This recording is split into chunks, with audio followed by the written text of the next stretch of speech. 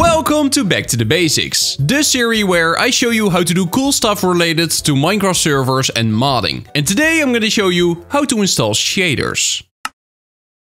So this is what Minecraft looks like without shaders. And this is what the same shot looks like with shaders. In my opinion, big improvement. But how do you install them? Because shaders is not something that is natively built into Minecraft, we need to install a mod that adds shader support. The two most popular mods that do this are OptiFine and Iris shaders. So in today's video, I'll be showing you how to install both of them. Let's start with OptiFine. A link to this website can of course be found in the description down below. Over here you simply want to click on downloads. After that you want to choose your version of Minecraft. It will always show the latest one on top, and when you click on show all versions, you will get a big list with all the versions that OptiFine supports. Now, two things that I feel like are important to mention is first of all, the versions. OptiFine can take quite a long time before it gets updated for a new version of Minecraft. So even though at the time of making this video 1.21.5 has been out for a while already, OptiFine still doesn't support it. This is quite common and one of the reasons that many people opt for Iris shaders instead. Now second,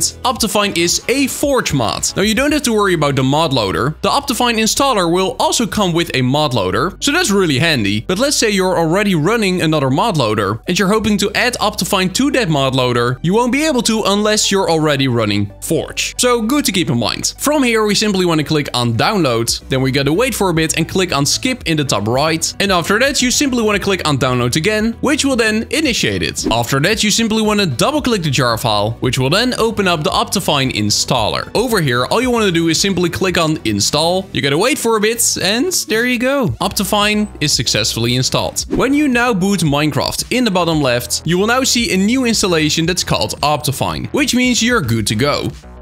After you boot your game, you can now simply navigate to options, then video settings, and after that shaders. And bam, there we go. In the bottom left you will now have an option to open the shaders folder, and then you can simply drag your shader packs inside and you're good to go.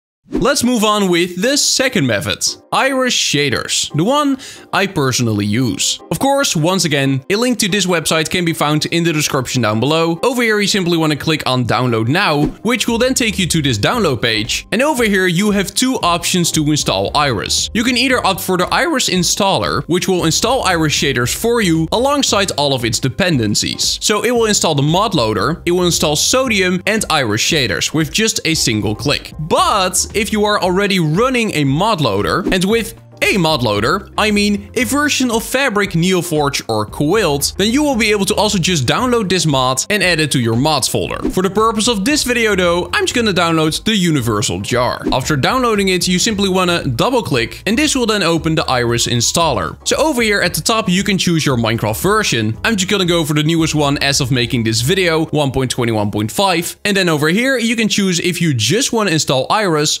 or if you want to install Iris plus Fabric. If you're choosing this installer, you most likely also still need to install the mod loader itself, so I would recommend going for Iris plus Fabric and then just clicking on install. Now if you've installed any mod loader before, it will notify you that a mods folder already exists. And if you are sure you want to install Iris, well, we do, so I'm just gonna click on yes, and there it is, we're good to go. If you now boot your Minecraft launcher again, in the bottom left, you should now have a new Fabric loader installation that has a version that matches with the version of Iris you just installed. Then after booting your game, in the bottom left, you should now see a bit of text that says Fabric modded. If that is the case for you, it is successfully installed. We can now simply go to options, after that video settings, and then you can see the menu here has completely changed, but we can now go to shader packs at the top, and there you go. Click on open the shader packs folder to add shaders, and after that it is a matter of dragging them in and you're good to go.